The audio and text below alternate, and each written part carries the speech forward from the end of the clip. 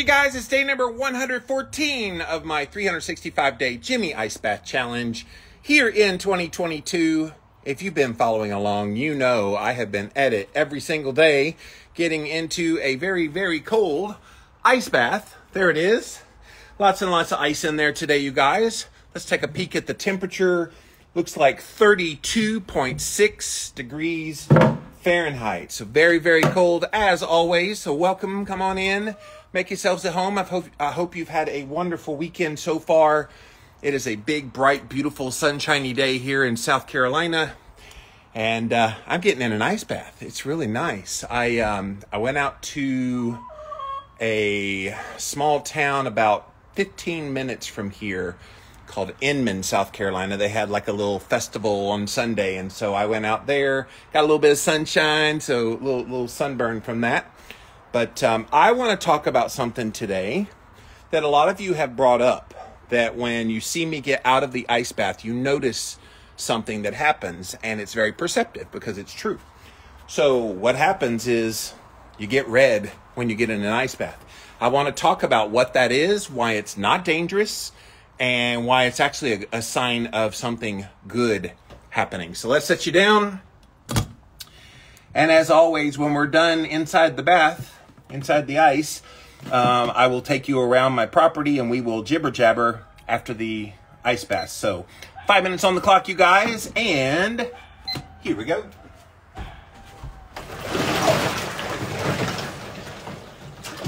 This thing has been pumping out the ice lately, guys. I mean, it's a ton of ice.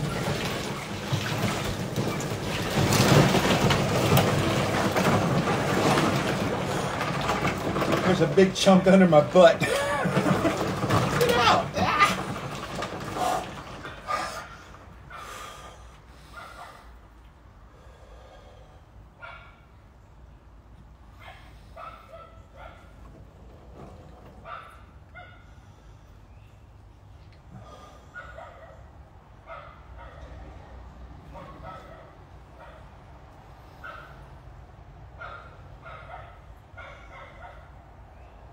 Shut up, dog. Hey, yappy dog over there.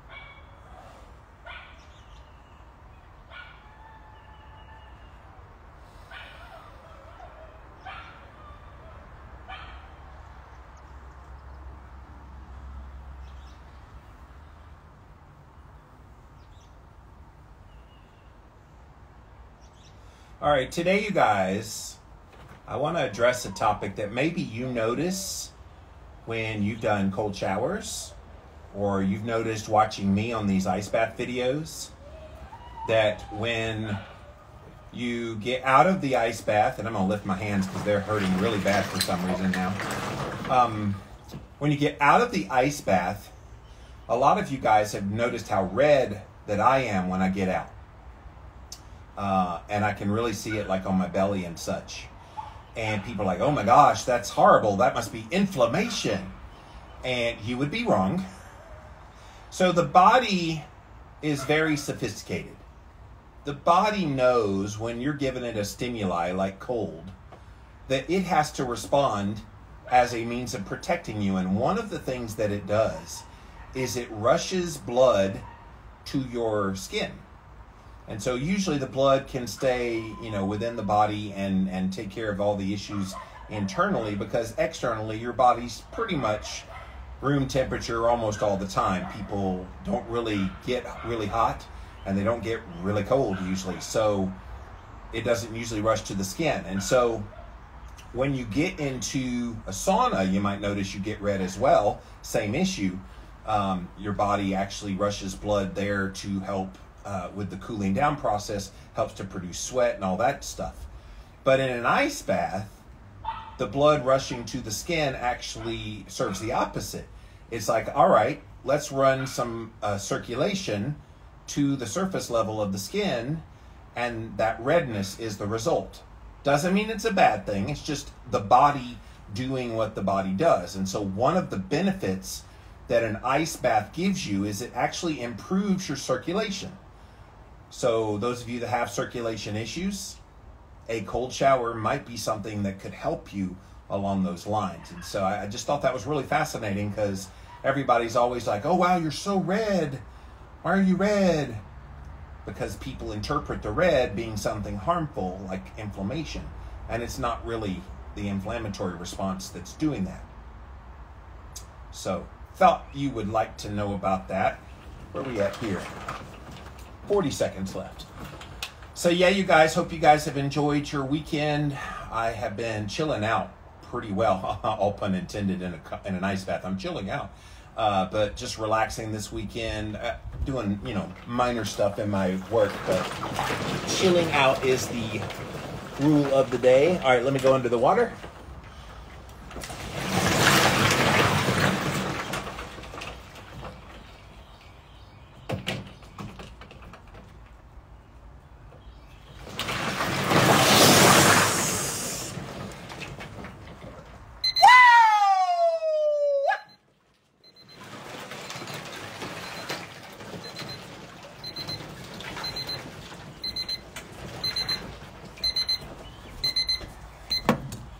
I wonder if I scared that dog with my scream.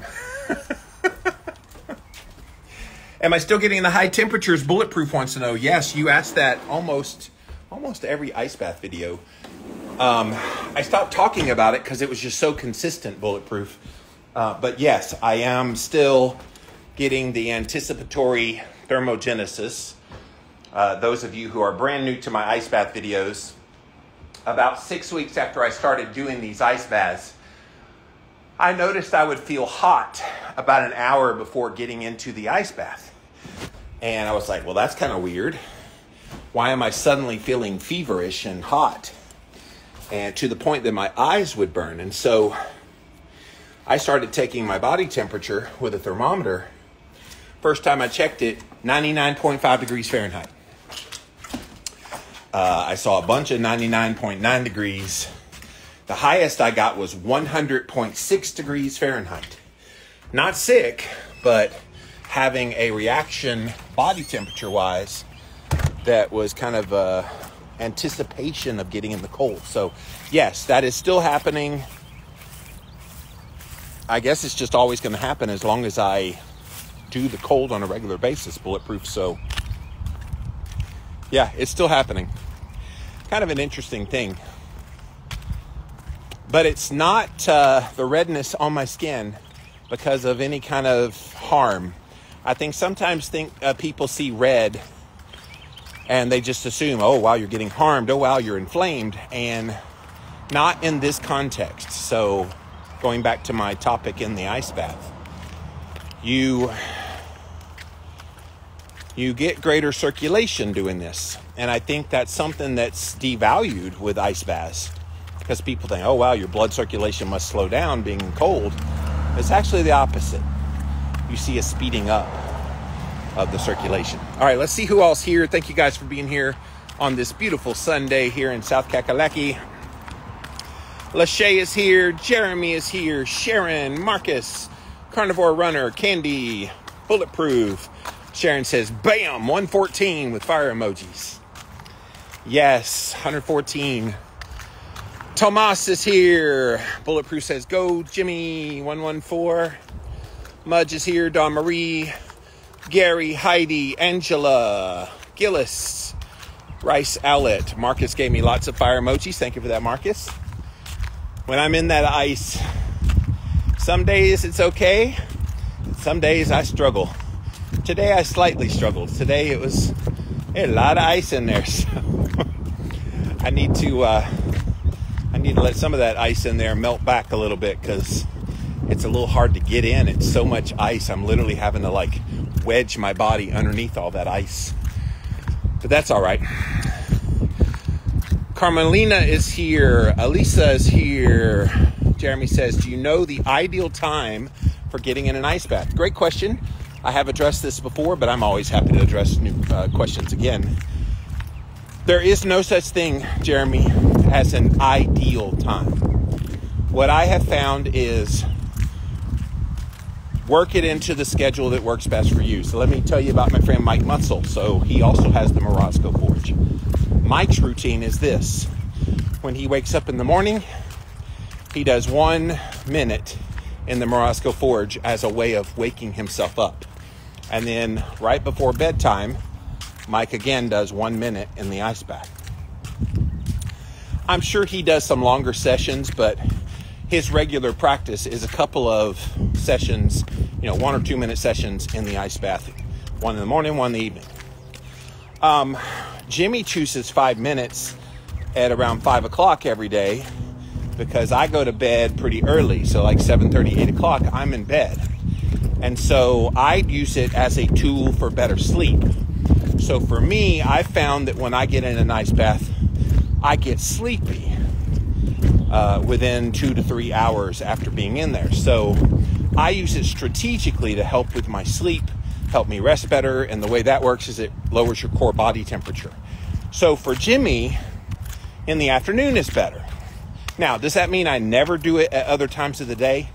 Oh yeah, I do it. I do what's called microdosing, and I need to do a whole episode of my ice bath on microdosing. But I did this the other day, yesterday actually, when I had mowing left to do. I decided to microdose 1 minute of an ice bath. Just pop my body in there real fast, 1 minute, dunked my whole head under, and then went and did some yard work. And that was a means to keep me from getting hot. And so I think it's just wherever you can fit it in your schedule. I think the easiest way for a lot of people to incorporate it, if you're just learning cold therapy and you're going to do cold showers, is at the end of your hot shower, just turn it down to the most tolerable, not comfortable, but tolerable level of coolness at the end. And then just breathe your way through it, hopefully at least 30 seconds, ideally 2 to 3 minutes, and just see how you do and work your way from there. I also know people, I've seen Sean Baker do this on his page. He'll go into the shower about 15 to 20 minutes before bedtime for the same reason that I do my ice bath so close to bed, to help him lower his core body temperature. I think we devalue the importance for sleep of getting your core body temperature to fall. And one of the best ways to do that is to get into at least a cold shower. And if you have the ability to get into an ice bath, get into an ice bath. So no ideal time, just figure it out for yourself. And the only way you can do that is just do it, just start. The problem is most of you guys watching my videos, you ain't done nothing yet.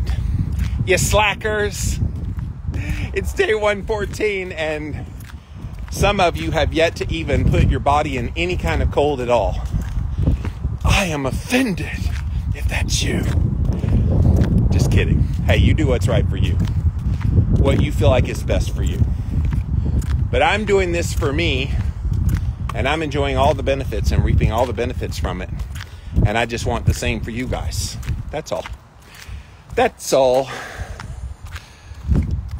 Candy said, would love to learn more about the temperature increase in the future. Yeah, I did a whole episode just on that.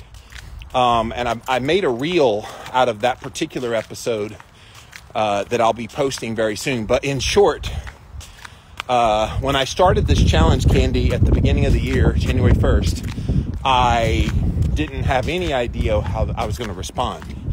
And I was doing it daily, obviously, 5 minutes a day, 32 degrees Fahrenheit.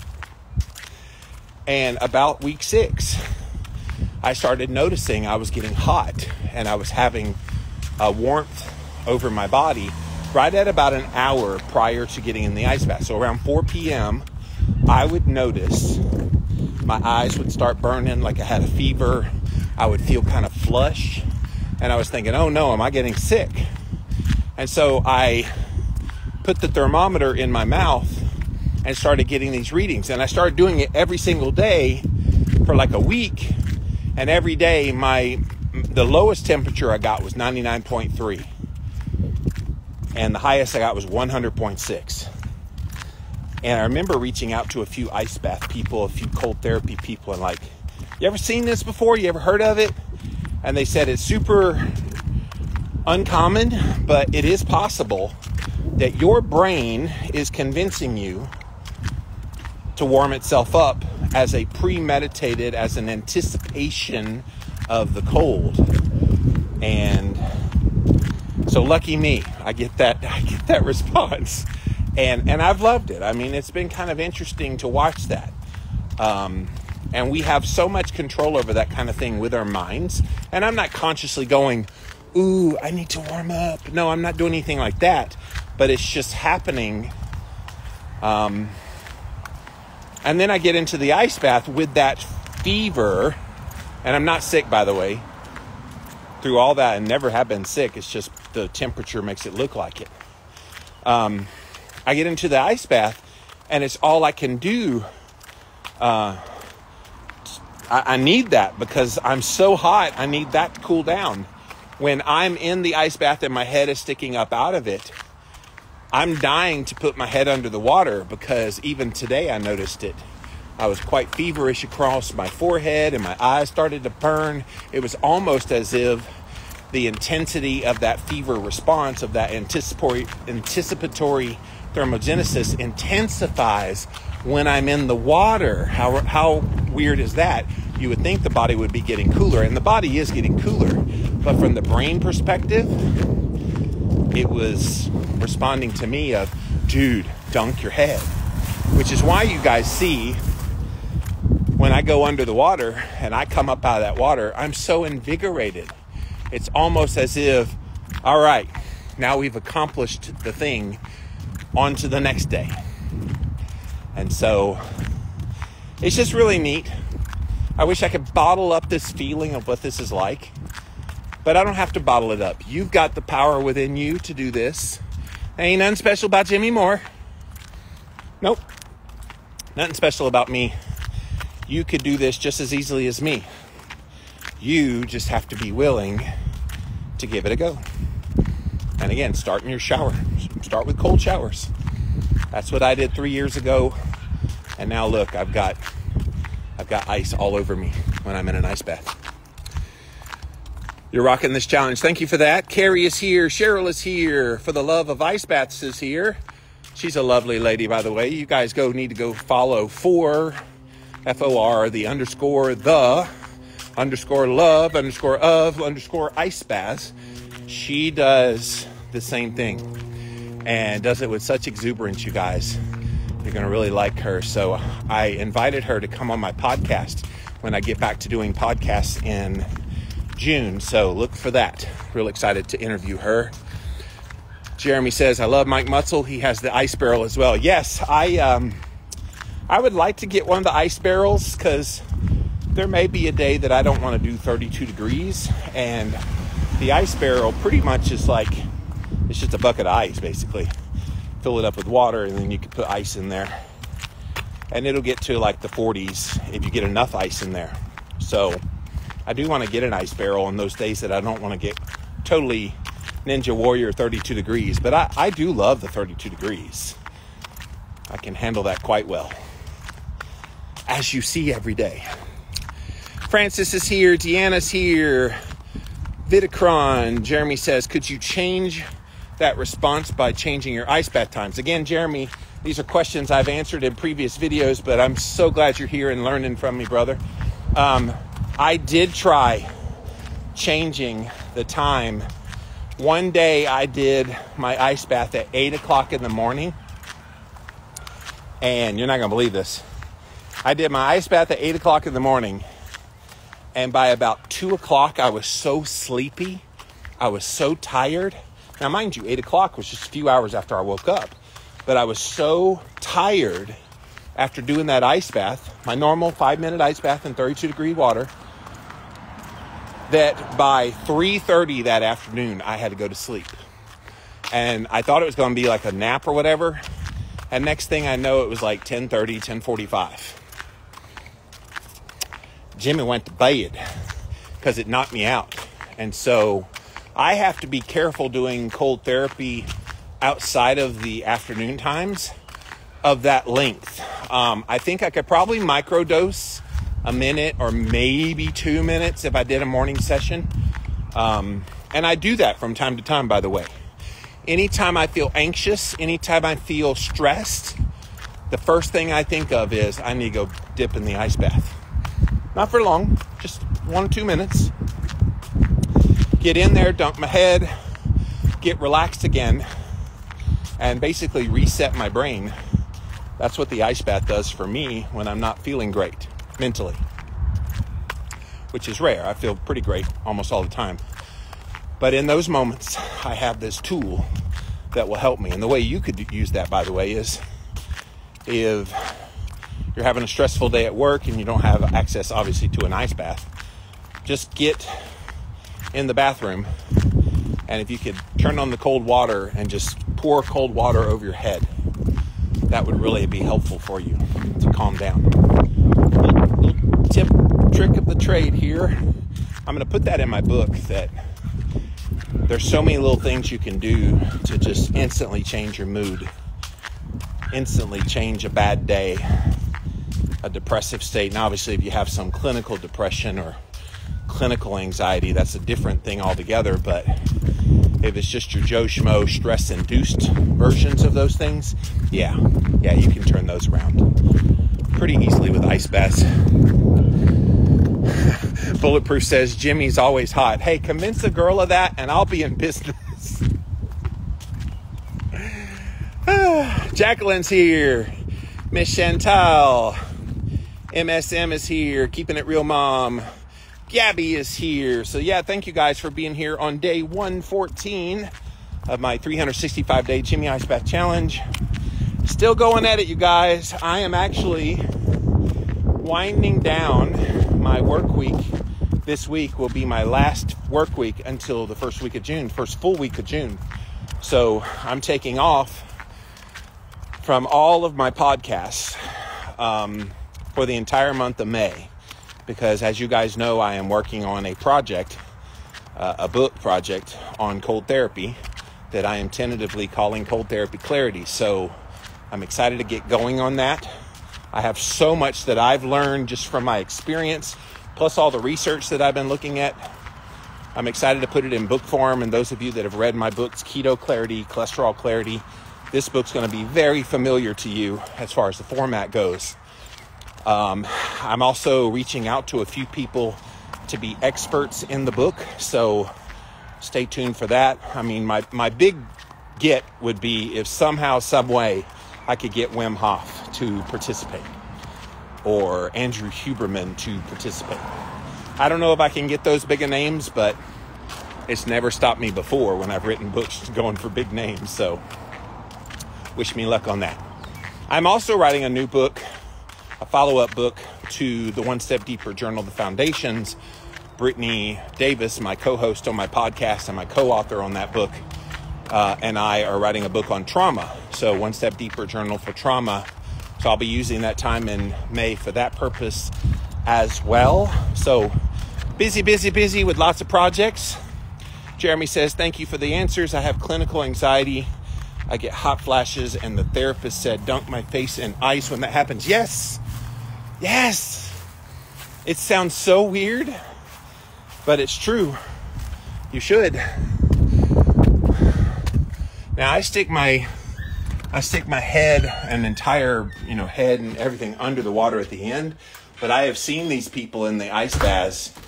I've seen them just put their face forward into the ice. I haven't done that yet. Obviously, I'm getting that same experience when I dunk my head, but I bet I could hold it in the water a pretty long time. It's supposed to be really good for your skin too. But yeah, I agree with your therapist.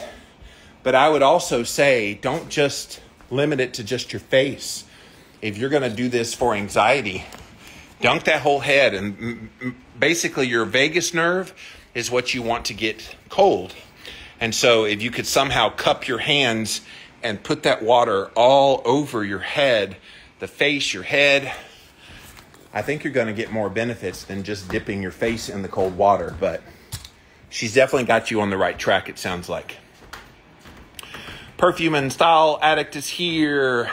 Lucy's here. So yeah, you guys, still going at this ice bath thing. Those of you who came in late, there is my beautiful Morozco Forge. If you've never seen this before, lots and lots of ice. It's got, see, this is I had a big old chunk that was in there today that I didn't even break up. Look at that. So that was heavy on top of me today. So the things I do for ice baths, or as my new friend would say, for the love of ice baths. Yes. All right, guys. If you don't have any other questions or comments, I'm going to pop off of here for now. Go enjoy the rest of your weekend. As always, if you're watching this on the replay on YouTube, on Facebook, on Twitter, or even here on Instagram, go follow me over there at Living Low Carb Man, LIVIN LOWCARBMAN. And we would love to have you join in live, 5 p.m. Eastern time, every day here in the year 2022. I will tell you before I get out of here, I'm not going on that trip to Texas that I was planning on for this week. And so in lieu of that, I am thinking of doing a trip to the mountains, either Gatlinburg, Smoky Mountains, or Cherokee, North Carolina mountains. So I'll still have a trip coming soon, hopefully. Trying to figure out the details and work out the rest of the details, but to show you what it's like to do an ice bath when you're on the road. So I do still want to show you guys that. So stay tuned. Jacqueline says, thanks, Jimmy. Thank you. Thank you all for always being here, always supporting me. It's a great help to know that these videos are helping encourage you. And look, if you haven't even tried any cold therapy at all, just give it a try. Just see how you do. What's the worst that can happen? You're not going to die. You're not going to be harmed. You just got to be willing to push past all that craziness that happens in your head when you first get into cold. Use your breath. Slow down your breath to slow down your heart rate, to calm all those nerves and all those thoughts in your head. And watch how surprised you'll be at how good you feel. All right, guys, I'm out of here for now. Thank you so much for watching, and I'll be back again real soon. Bye, guys.